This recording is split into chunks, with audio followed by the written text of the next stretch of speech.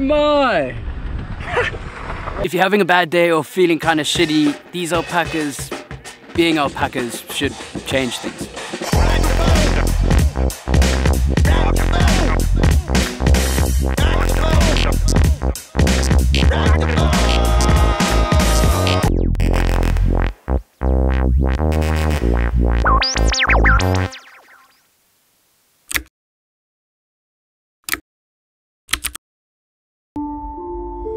Imagine the feeling of constantly falling backward while trying to read the credits of Star Wars in Mandarin, during a wildfire while getting broken up with and trying to talk your way back into their good graces, but your thoughts are suffocating. Your mind is blank. This is what it feels like to have anxiety.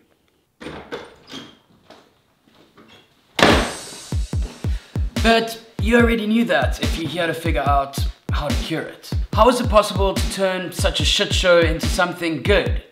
This is one of my most asked questions in the comments and my DMs about mental health. Therefore, today is a really special episode. Oh, by the way, what do you think of my new studio?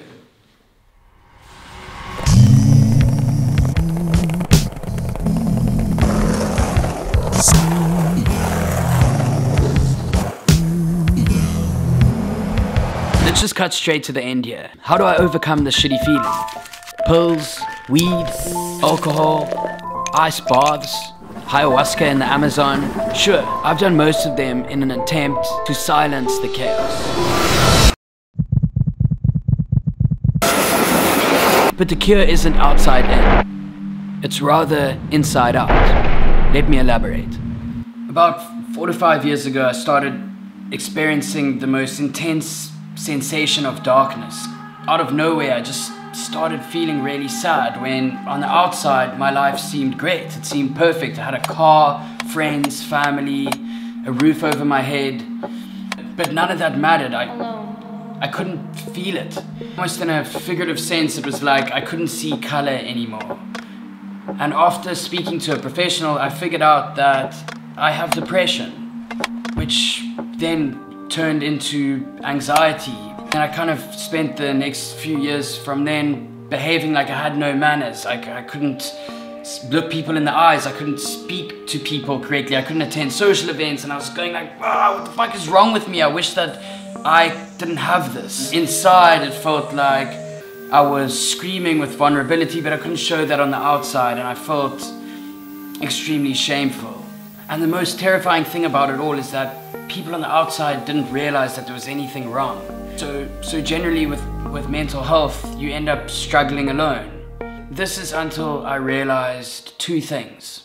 1, to be completely present. The chaos can indeed be silenced, but you want to be able to use the chaos as a superpower, a magic wand for the creative mind. The best metaphor for this is surfing. The ocean creates this pandemonium and we ride that shit. We don't try control it or tame the beast, but rather flow with it.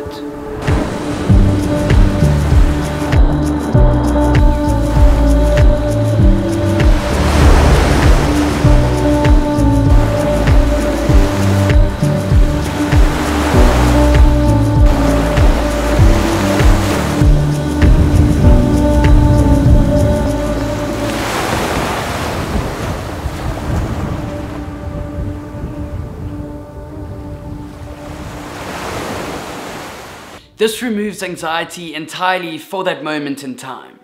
People train tirelessly through cognitive behavioral therapy to get this right, but it's actually really easy. You don't think about what's going to happen in a few moments' time, you don't think about yesterday, all you think about is now.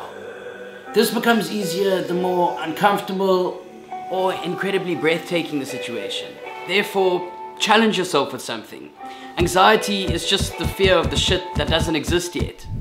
And then my favorite part, number 2, which is using your disposition to your advantage to transcend through the norm, to stand out through your uniqueness, to create art that speaks consciously to people and that starts long-term conversations. Yeah, go like this. This is my secret potion. It's the ability to think slightly deeper, to be more connected on an empathetic level.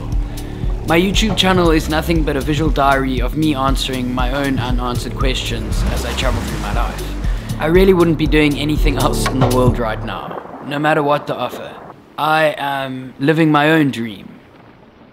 I found my ability to be able to be so pro-mental health this way. If what I've been saying resonates with you and you think that you may be struggling with your mental health, you need to speak to a professional first. And I totally get it. With anxiety and depression, the last thing you want to do is pick up the phone and go and see someone.